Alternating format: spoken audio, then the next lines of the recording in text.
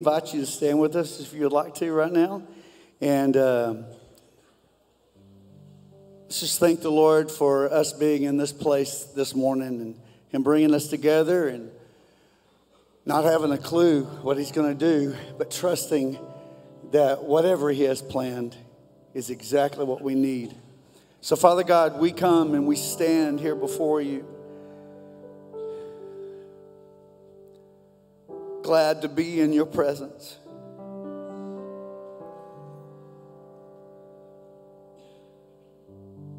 Knowing that in the power, in the presence of you, in your power,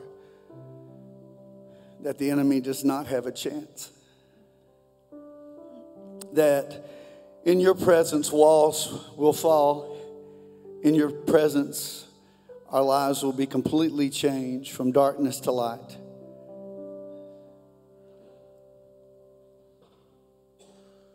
Knowing that when your church stands before you, because of relationship, we know that you are worthy. Because of relationship, we know that we are forgiven. So, Father, we stand and we kneel, we sit, we pray, we sing because of how glorious you are. In honor of you, Father, on this day, we pray, we sing. We listen and do your word. In Jesus' name I pray. And the church says, let's sing. We taught y'all a new song last week. Let's do it now. I think we'll be able to sing it out a little louder. Not that y'all didn't sing out loud. When you know something, you let it go more. Use this as a weapon against the enemy.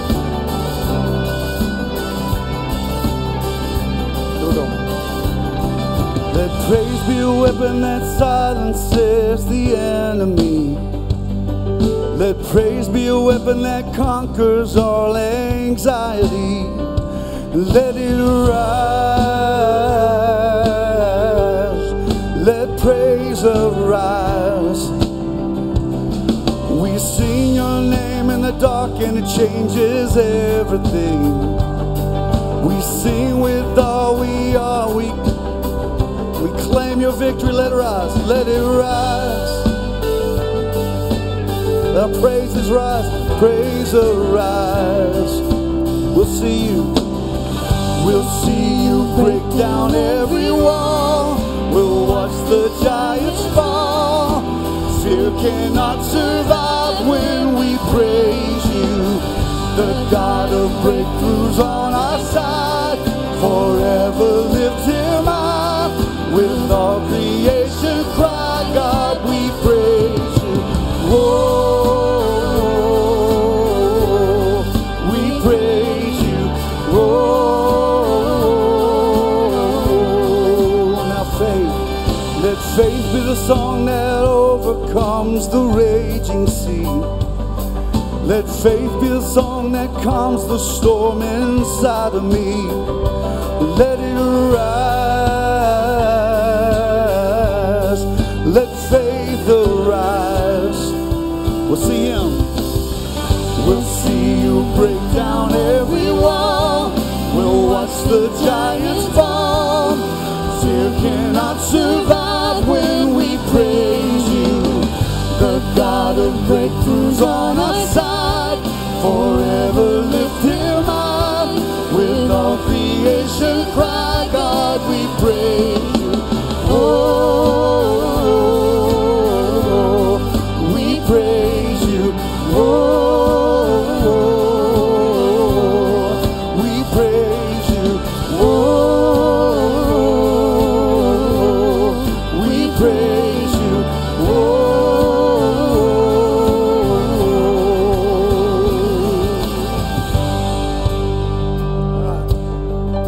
Church singing. This is what freedom, living, heaven must sound like. Here we go. This is what living looks like. This is what freedom feels like.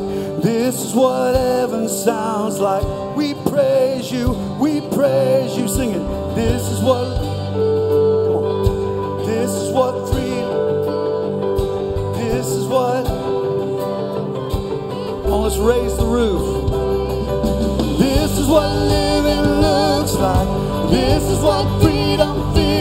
like. This is what heaven sounds like. We praise you, we praise you. This is what living looks like. This is what freedom feels like. This is what heaven sounds like. We praise you, we praise you. We'll see you break down every wall. We'll watch the giants fall. Fear cannot survive when we praise you. The God of breakthroughs on our side. Forever lift him up. With all creation cry, God we praise. Everybody. Whoa, we praise you. Whoa, we praise you. Whoa, church, we praise you. Whoa.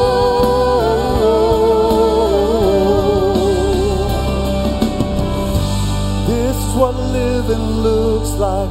This is what freedom feels like. This is what heaven sounds like. We praise you. Come on. This is what living looks like. This is what freedom feels like. This is what heaven sounds like. His people worshiping him. This is what living looks like. This is what heaven. Okay, a little louder. It's going to be louder, I think. This is what living. This is what declared this morning. Body of Christ. We'll see you. We'll see you break down every wall. We'll watch the giants fall. Fear cannot survive when we praise you. The God of breakthroughs on our side. Forever lift him up. With all creation cry, God we praise. Woo! Come on, let's make some noise in this place. If we can be loud anywhere, we can be loud here to the one who's totally changed our lives and knows our future. Let's just continue to go, Lee. These songs are so powerful. Nothing can come against him. If it does, it will fail. It's all about his power. Sing with me.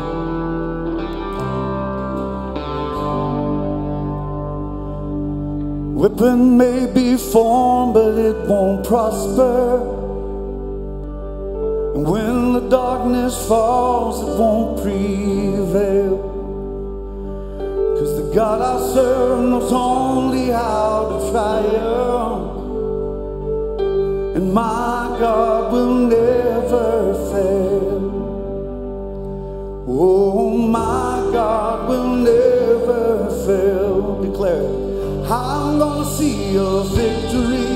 I'm gonna see your victory. For the battle belongs to you, Lord. I'm gonna see your victory. I'm gonna see your victory. For the battle belongs to you, Lord. Oh,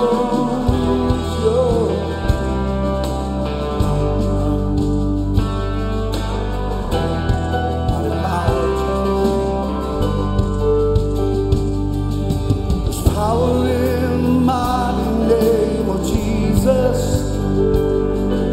And every war he wages, he will win.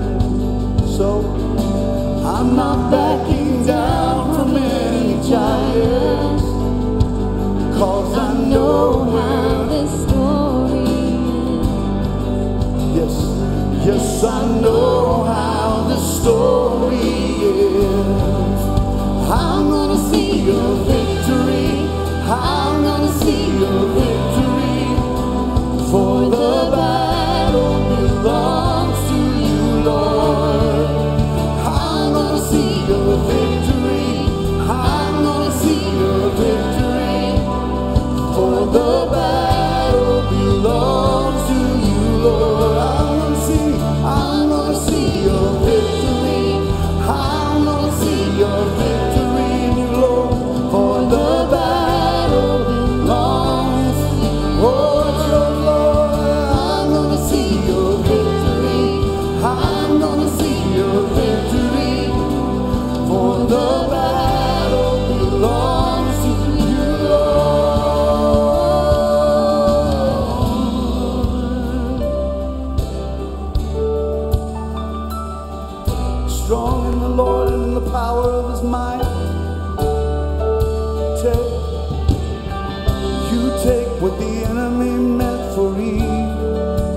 turn it for good.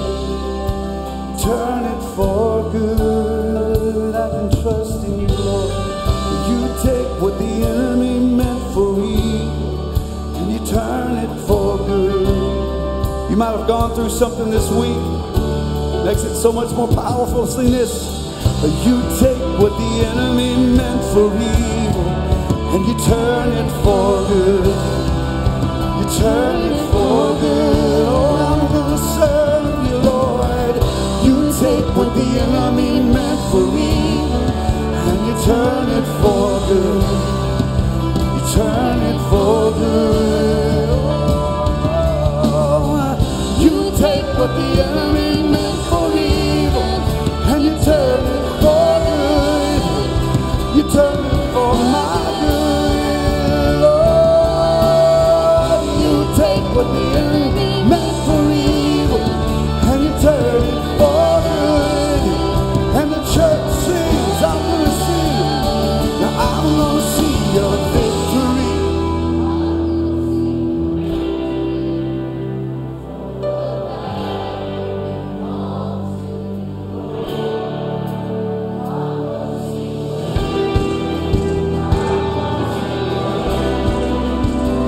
For the battle belongs to you, Lord.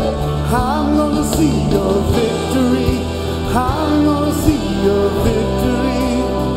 For the battle belongs to you, Lord. I will see victory. I'm gonna see your victory. For the battle belongs to you, Lord. You take what the enemy meant for evil and you turn it for good. You turn it for good. I'm gonna praise you, Lord. You take what the enemy meant for evil and you turn it for good. You turn it for my good. I'm gonna praise you with all you have given me. You are my strength. You are my deliverer, Lord. Lord, you are good in this place. In the presence, here we are in the presence of the Lord, our God, the most holy one, the King of kings, Lord of lords, our salvation. For we are not promised tomorrow. We only know about this moment right here.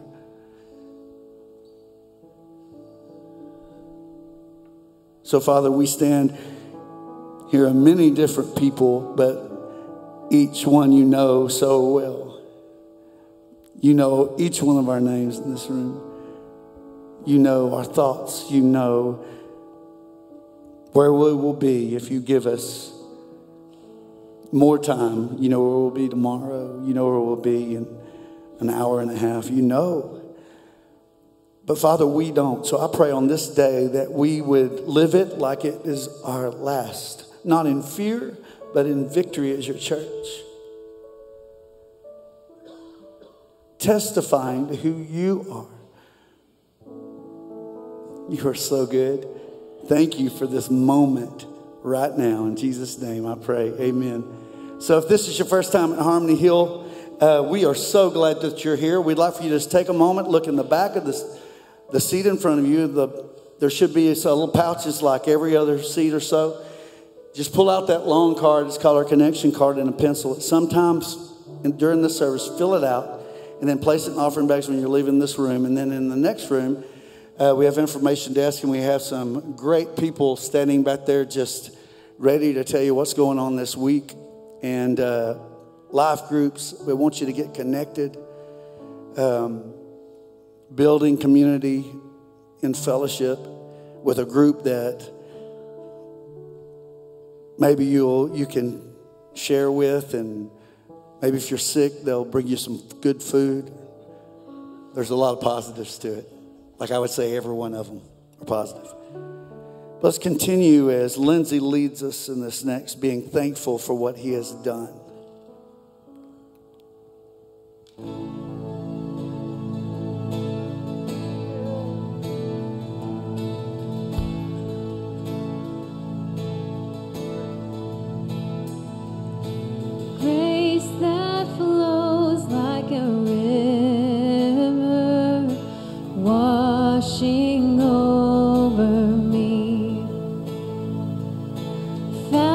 of heaven, love of Christ, overflow in me. Thank you, Jesus. You set me free. Christ, my Savior, rescue me.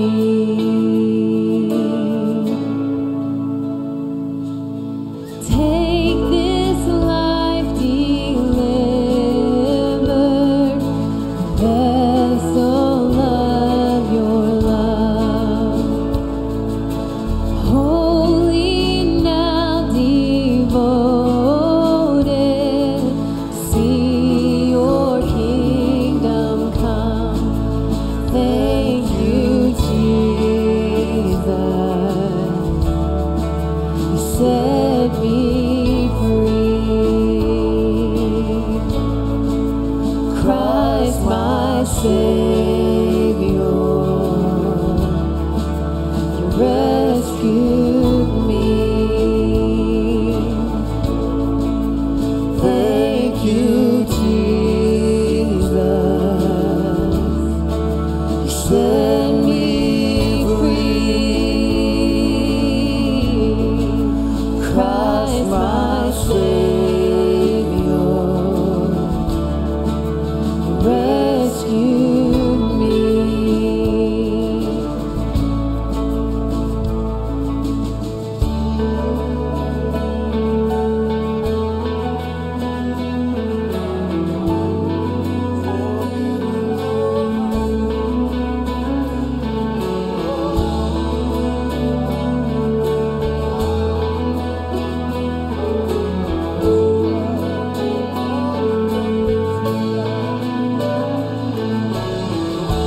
You've given me life, you've opened my eyes. I love you, Lord, I love you, Lord. You've entered my heart, you've set me apart. I love you, Lord, I love you, Lord. You've given me life, you've opened my eyes. I love you, Lord, I love you, Lord. You've entered my heart, you set me apart. I love you, Lord, I love you,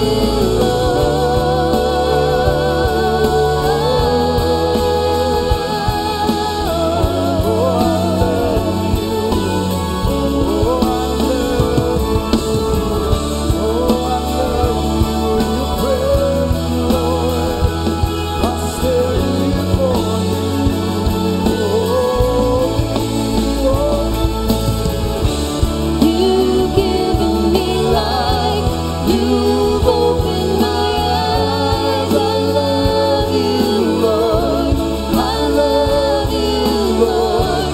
You've entered my heart, you've set me apart. I love you, Lord, I love you, Lord. You've given me life, you've opened my eyes. I love you, Lord, I love you, Lord. You've entered my heart, you've set me apart. I love you, Lord, I love you, Lord.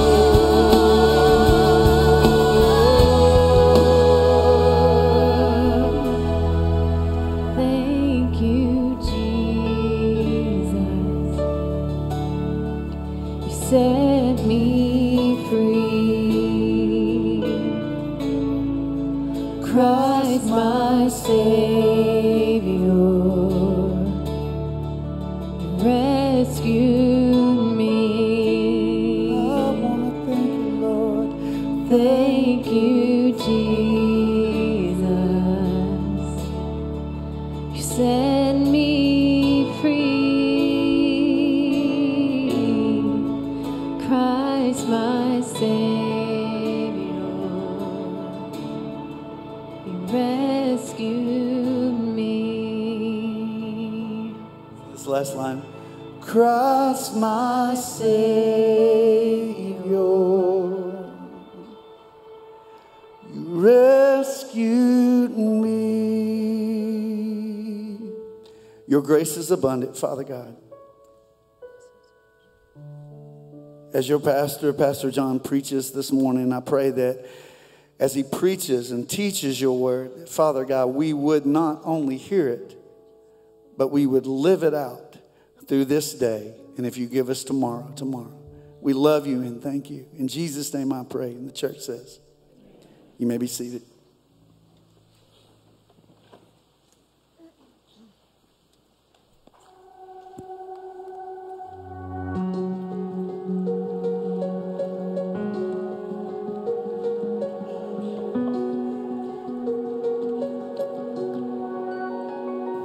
Let the children come, and we will be obedient to God. Let the children come, and we will disciple them. Let the children come, and we will make room for them. Let the children come. Why? So that they can meet Jesus.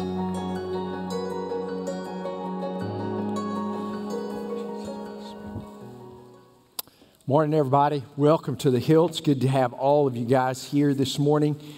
If you watch the screen, we just want to talk a little bit more about the children's ministry here on the Hill. And, of course, you see a lot of construction going on out here. The rain's kind of holding us back a little bit, but we expect that in the wintertime.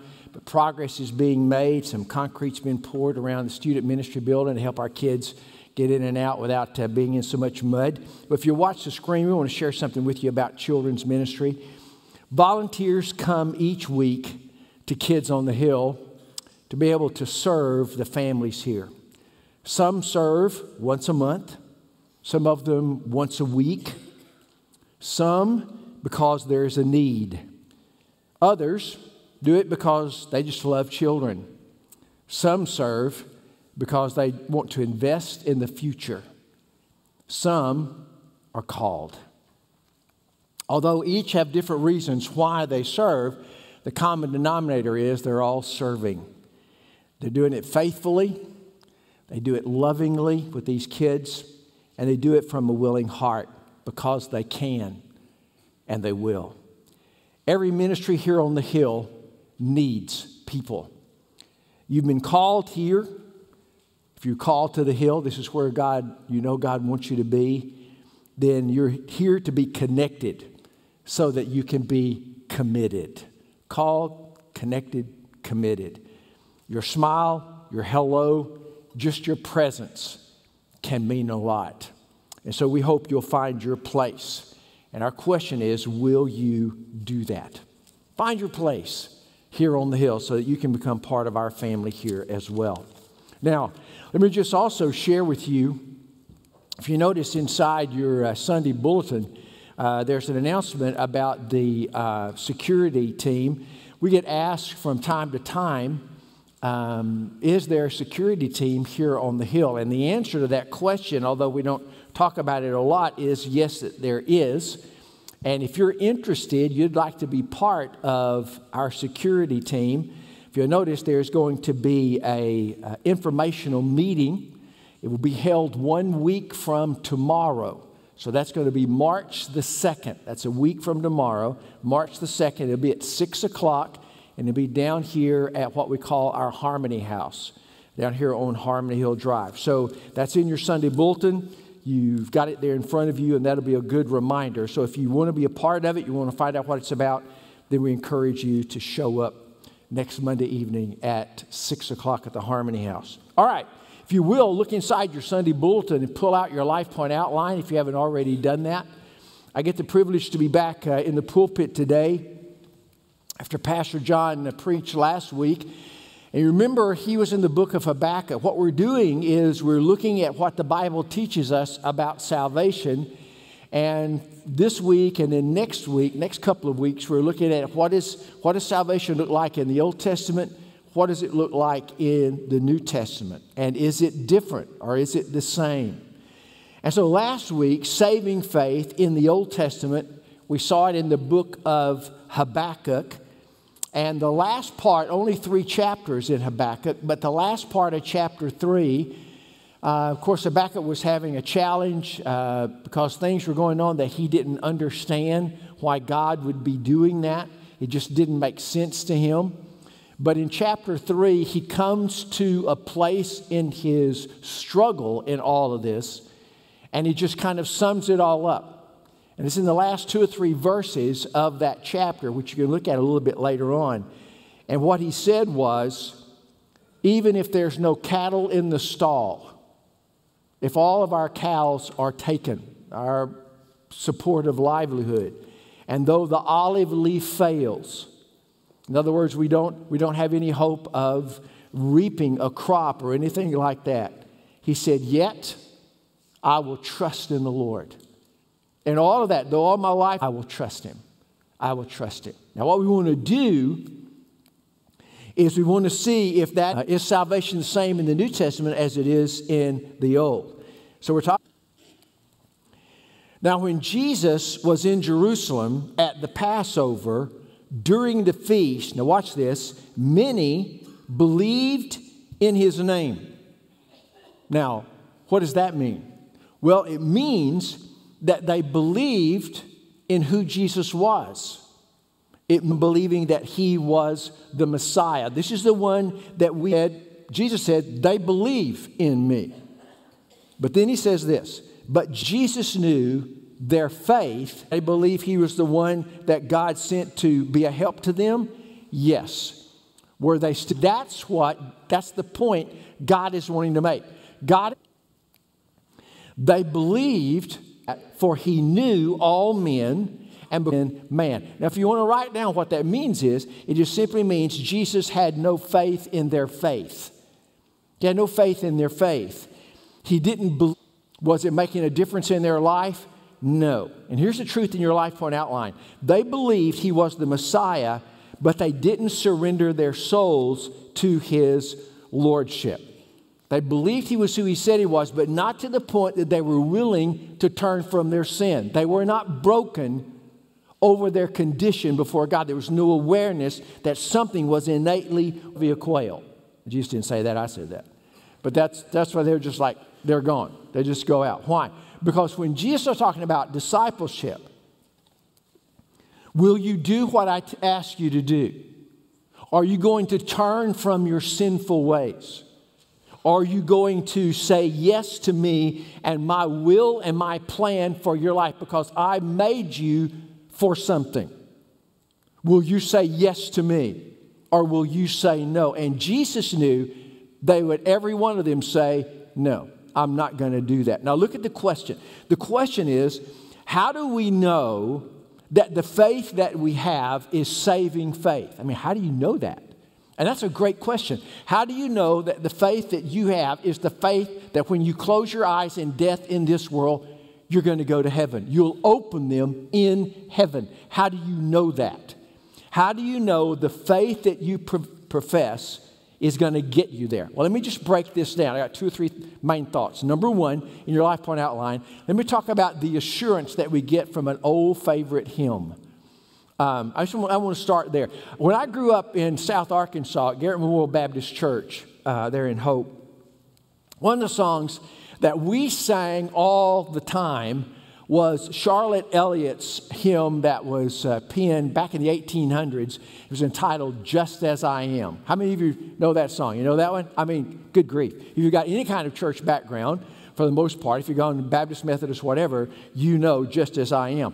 Just as I am, without one plea, but that thy blood was shed for me, and that thou bidst me come to thee, O Lamb of God, I come, right? All right. So those words, that's scriptural. I mean, that's biblical. In God's word, there is this repeated call for those of us who are away from him. There's this call, come. The Bible says, come to Christ. He who shed his blood for you, come to him. Now, how does somebody come? When we come to the Lord, how do we come? According to the hymn, we come how? Just as we are. If I want to come to Christ, that's how I come. I come just as I am.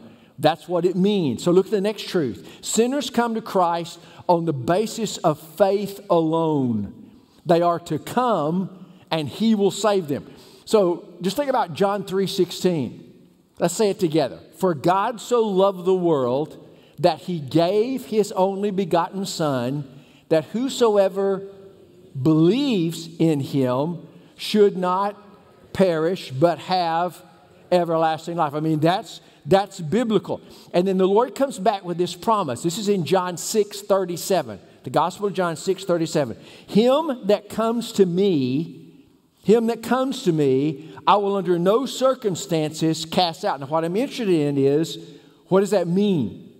What does it mean when Jesus says, he that comes to me, I will not cast out? Eliot's hymn said that sinners who want to come can come. And you are to come just as you are. How do we come?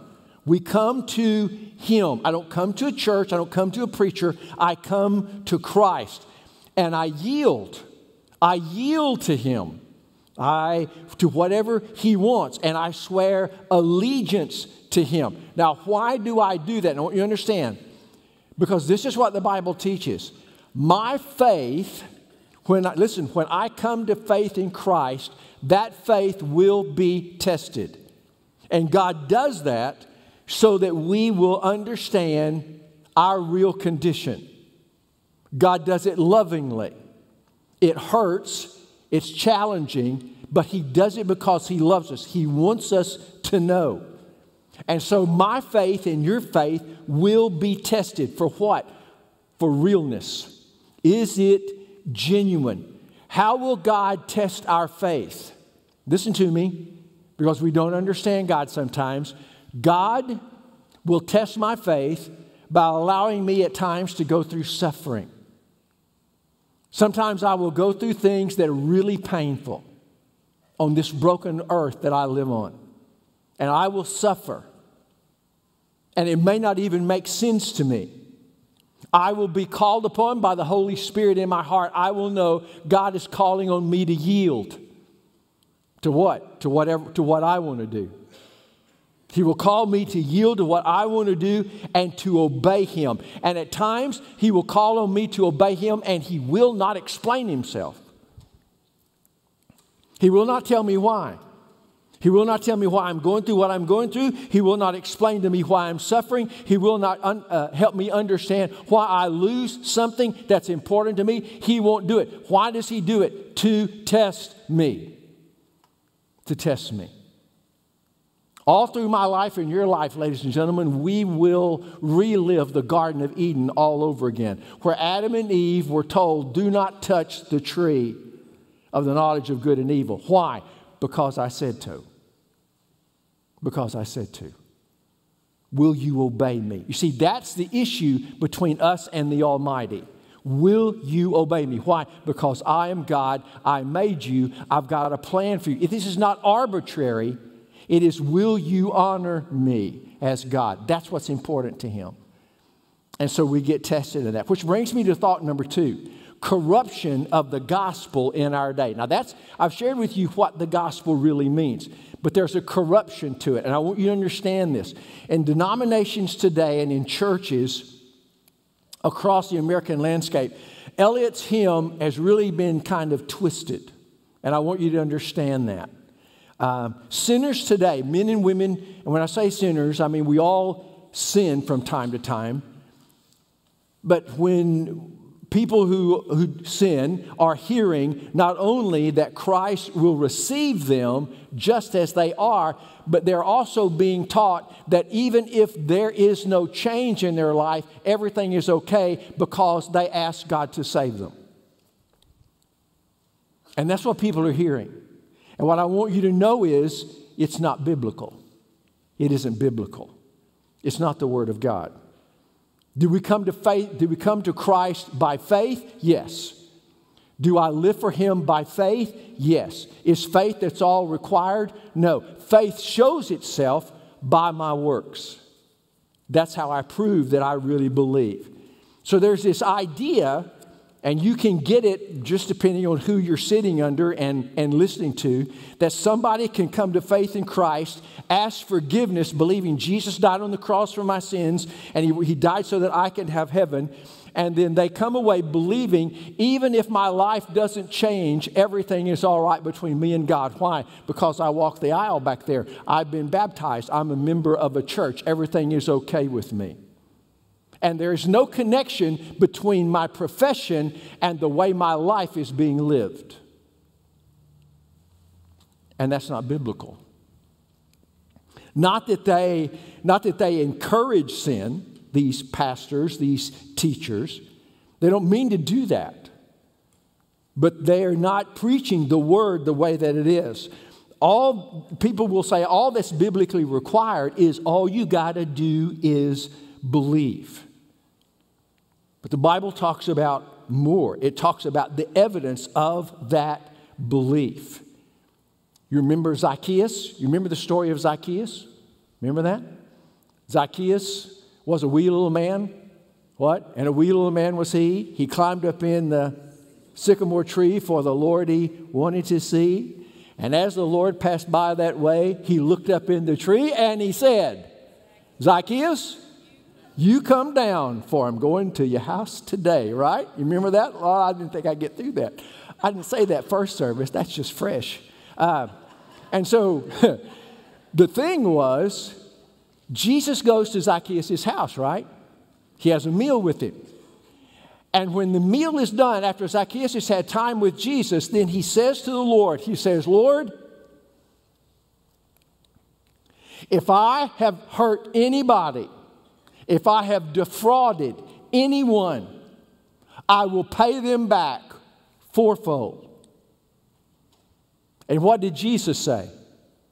He said, today, salvation has come to this house. Why? Because Zacchaeus not only believed, it changed his life. Does that make sense? Huh? He said, not only do I believe you, I'm going to undo some stuff I've done.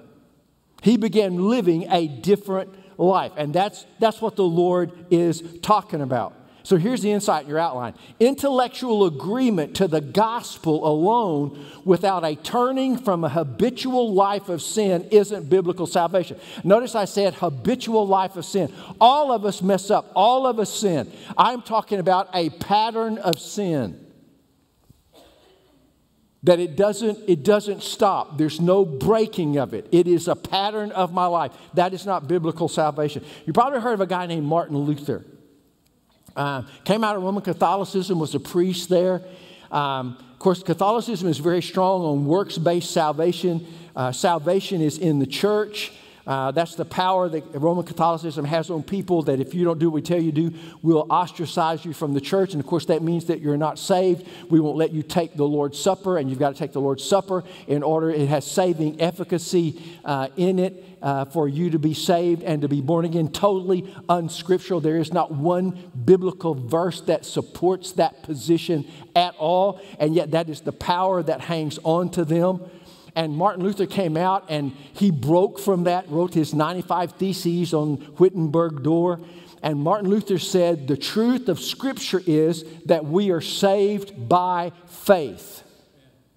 But he comes back and he says, however, that being said, works are a part of that. He never wavered in his insistence that works validate the faith. He said, I am saved by faith. In Christ alone. It's not the church. It's not baptism. It is not the Lord's Supper. It is faith in Christ alone. He said, however, that faith will evidence itself by the life that a man or woman lives. Does that make sense? That's biblical. Martin Luther was biblical in that. And that's what James chapter 2, verse 17, ladies and gentlemen, means. Where James said, faith without works is what? Dead. What does that mean? It means it's dead. It means it's not alive. It's not any good. So here's the truth in your outline. There is a false faith, and the mark of it is it's a faith that ultimately changes nothing in our life. Nothing changes. What I'm saying is, when biblical New Testament faith is the same as it was in the Old Testament. And Habakkuk said, though I don't understand what's going on in my life, I will serve him, I'll follow him, I will serve the Lord. And in the New Testament, salvation simply means I will live a life that honors God. If I really belong to him, I will live a life that brings honor to him. False faith makes a lot of great claims, but there's no life change. We still do the same things that we've all done. And that's what I shared with you a couple of weeks ago. 2 Peter chapter 2, verse 22 is an example of false faith. What did Peter say? He said, it has happened to them like the old proverb. The dog returns to his vomit, and the sow washed to wallowing in her mire. And so God is simply saying there are people who will make a profession of faith and they will say, I've trusted Christ, I belong to him, and they'll turn right around and they'll go back into the same life that they've always been living and nothing changes. And he said that is the example. That is not real. And so whenever you hear somebody say, well, if I believe like you Baptists, I can trust Christ and I can go out and live any way that I want to, you're like, that is not true. That is not biblical. Amen? That is not biblical. And any Baptist church teaches that is not true to its Baptist heritage. That is a lie. And that is not an example of saving faith. We do not believe that. Do we believe in security? Yes. And security shows itself by a changed life. You are different. I mean, I'm not perfect, but by the Lord's name, I am not what I used to be. I am different. And if I'm not different, it's because nothing happened. Did I walk the aisle? Yes. Have I been baptized? A bunch of times. But it never did anything. Why? Because I never made it to Christ. Something is wrong. There are countless pastors and teachers today who say all you got to do is believe. This intellectual agreement. But they will say that the gospel doesn't demand a changed life. Even if the life doesn't change, if you believe and you trusted Christ, you're okay. So if you came to faith in Christ back there as a little kid, 7 years of age in kindergarten or in vacation Bible school, and you're out here as an adult and you're going from one sexual partner to the other, and you're doing this and you're doing that and you're living a life of debauchery and everything, and something happens to you and you die in a car wreck or you kill yourself, everybody holds on, well, back when they were 7 years old, they walked the aisle and they made a profession of faith in Christ. There is no security in that, ladies and gentlemen. Why? Because it never showed itself here. Are we talking about perfection? No. No. But are we talking about evidence of a change? Yes. Yes. If it's real, there's got to be a change. Let me just share this with you. In a lot of Baptist churches, you will see invitations given.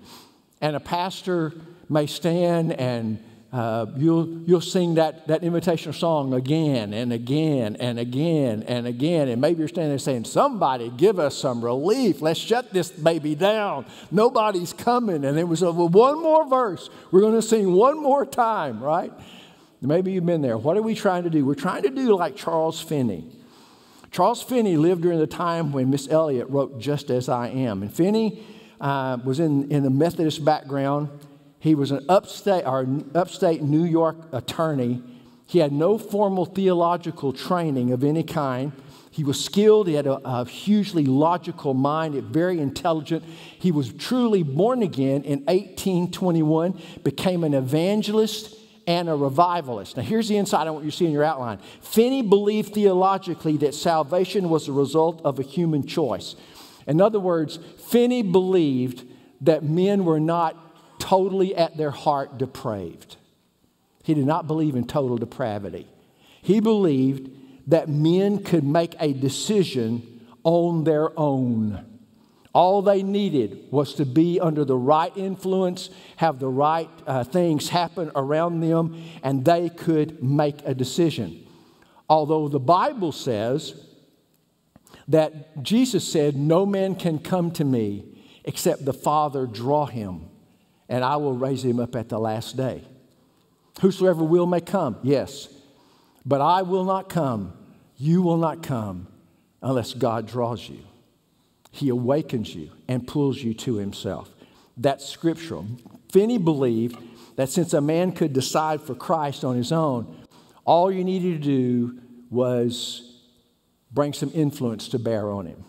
And so that's where you see Baptist preachers, myself included, have historically in the past, will tell heart-wrenching stories. Why?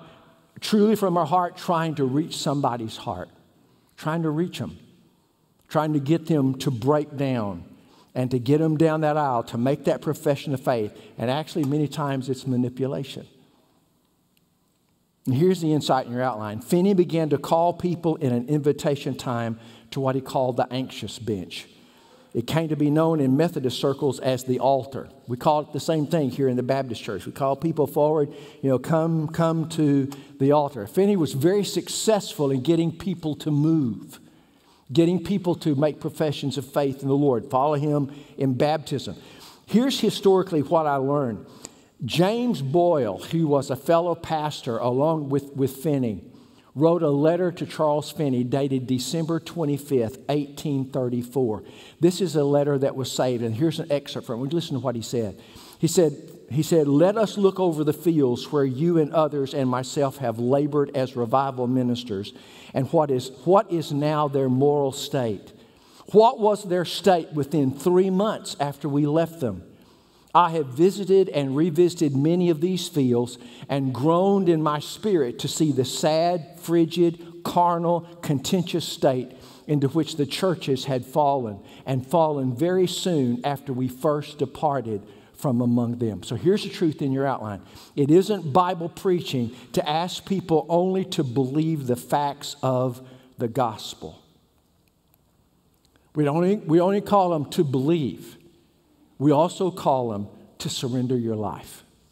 That's what it means. It means we surrender to him. Let me just let you hear how Jesus gave it. Let me give you one of Jesus' invitations. All right, listen. It's in Luke 14, verse 25. Great multitudes were going along with Jesus, and he turned and said to them, all right, he's going to give an invitation. Listen, this is the Lord's invitation. "If anyone comes to me and doesn't hate his own father and mother and wife and children and brothers and sisters, yes, and even his own life, he cannot be my disciple." That's an invitation. That's his invitation. What does he say? If your love for me doesn't almost make your love for your mom and dad and your brothers and your sisters and even your own children almost like you hate them, you can't be my disciple. Now, was he calling on people to hate their family? No. But what he was saying was, if you really belong, if you want to come to me, that means I become Lord of your life. Why? Because I know why I created you. I know why I formed you in your mother's womb. God has a plan for your life, and it's a good one. And the Lord says, I know why I made you. And if you want to come to me, if you want to be saved, if you want to live with me in heaven, give your life to me. And that means you surrender to me. Lord, I'll follow you. What do you want me to do? And we say yes to him, whatever it is. Because he may want me to turn from this job at this particular place because he wants me here. He may want me living someplace else. He may want me doing something else. He may be telling you this job you're in doesn't honor me and I want you out. And what he simply says, are you willing to follow me? That's what being saved and born again really means. And that's why in John 2, Jesus said he saw what was in their heart. And even though they believed he was who he said he was, Jesus said, I will not commit myself to them because their heart's not right with me. They won't follow me. They're not willing to yield to me. And what God is saying is, beloved, is that there are people who make a profession of faith in Christ, but they don't stay. They don't stay. They don't keep with their walk with the Lord. And look at the insight in your outline. There are always professors who stay for a while but disappear. Why? Because it wasn't real. It wasn't real. In John 15, Jesus said, "Abide in me, and I in you. A branch cannot bear fruit of itself unless it abides in the vine. So neither can you unless you abide in me." So what he's saying is, a grapevine will not produce grapes unless it stays hooked to the vine. Why? Because the vine is where all the life is, right? You cut the branch off, it withers and dies. He said, "I'm the vine. You're the branches. He who abides in me and I in him, he bears a lot of fruit. But apart from me, you don't do anything. If anyone does not abide in me, he's thrown away as a branch. He dries up, and they gather them, and they cast them into the fire, and they are burned." Real faith will produce fruit. If I'm really born again, it's going to show itself. I don't talk about my faith in the past. Well, I joined the church when I was a kid. Great. What difference does it make today? What is it doing today? Because if there doesn't do anything today, it's not what? Real. Where's the security in that? So the truth in your outline, there is a faith that doesn't save, and it's the faith that fails. You call it a Judas faith, if you will. Colossians 1:21. "And though you were formerly alienated and hostile in mind, engaged in evil deeds, yet Christ has now reconciled you in his fleshly body through his death in order to present you before him holy and blameless and beyond reproach." In other words, he saved you. Listen, "and you are saved if indeed you continue in the faith, firmly established and steadfast and never moved away from the hope of the gospel." Here's the truth I want you to see. The implication is clear that if we move away and we don't continue in the faith, we never were truly saved. We didn't lose our salvation. We never had it. You don't lose your salvation. The truth and the next truth, the identifying mark of true faith is perseverance. "Consider it all joy, my brethren," James 1 verse 2, "when you encounter various trials." Why? "Knowing that the testing of your faith produces endurance. Let endurance have its perfect result so that you may be perfect, complete, lacking in nothing." What does that mean? It means that when trials come, they prove you are the real deal. And so when people say, "What I'm going through doesn't make sense," it's not right that I'm going through what I'm going through. God has deserted me. And they walk out of the church. They walk out of their faith. They say, "I don't believe anymore." It isn't that they lost it. They never had it. Why? Because Habakkuk is, "Though there's no cattle in the stalls and there's no fruit on the vine, yet will I trust him." Does it mean I don't struggle? Oh, no, it doesn't mean that. I do struggle. And there are times it gets really dark and it gets bleak and it gets black. Why? Because it doesn't make sense. I don't understand. Do I get angry? Yes. Do I not want to look at my Bible? Yes. Because it doesn't make sense. But can I turn away and say I don't want anything to do with it? I can't. There's something that will not let me turn away. Why? Because he's in me. Do I hurt? Do I want him to explain? Yes. But because he's in me, I come to the place to where I say, Father, I don't understand, but I need you, and I can't leave. And though I may have more tears than I have joy, I don't walk away. Where am I going to go? I can't live without him. He's everything. What are the identifying marks, lastly? I'll give them to you, just 1, 2, 3. Number 1, the identifying marks of true faith is it's a gift from God. It comes from above. No one can come to me, Jesus said, except the Father draw him. It's not me. It's God working in me and in you. Number 2, the real thing is permanent. It's not here today and gone tomorrow. A righteous man will live by faith because faith cannot die. Does it get weak? Yes. Does it quit? No. It will not quit because it's real. Number 3, saving faith is obedient. For it is God who works in you to will and to do of his good pleasure. One last verse, 1 Peter 2, verse 7. To those who believe, Christ is precious. To a real Christian, Christ is what? Precious. He's precious. I can't leave. Do I understand what he's doing? No. No, I don't. Do I hurt? I feel like I'm going to die because of what I'm going through. Because I'm in a broken world and God, for whatever reason, did not protect me from this pain. Do I understand it?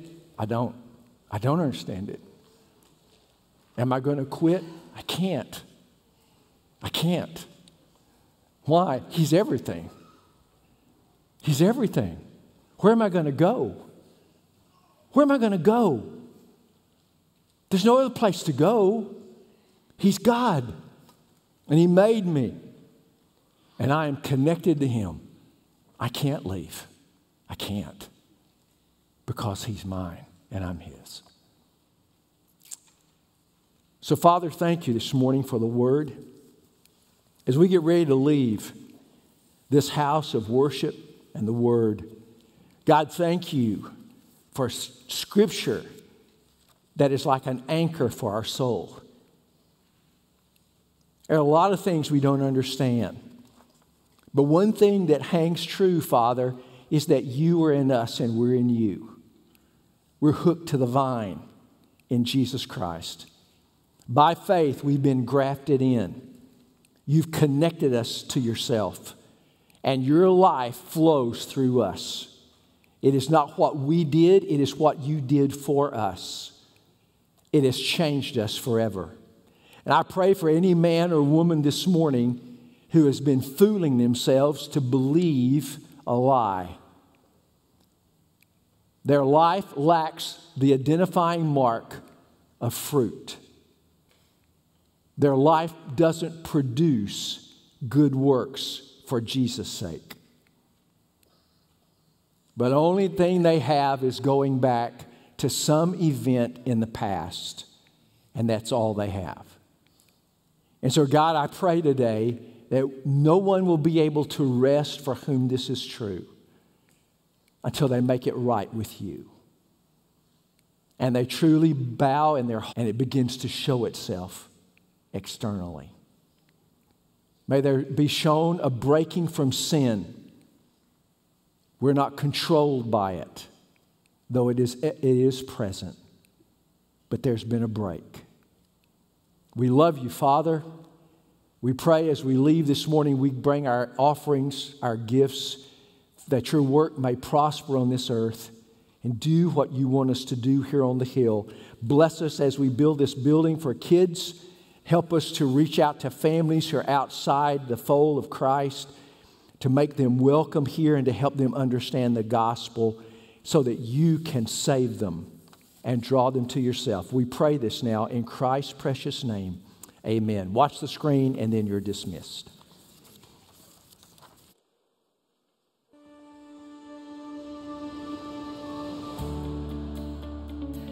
Our high school and middle school students are teaming up with Mission Arlington for a chance to serve a community during spring break.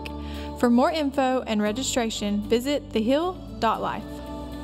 There will be a VBS volunteer meeting Sunday, March 1st at 3 p.m. in the Treehouse. This meeting is for any adult wanting to volunteer this year. VBS will be July 27th through the 31st. Journey to Honduras with Harmony Hill Missions and Compassion International during the summer of 2020. To get more information and to register, visit thehill.life. Every dollar in the missions box this month helps Compassion International release children from poverty in Jesus' name. Compassion partners with local churches to blend physical, social,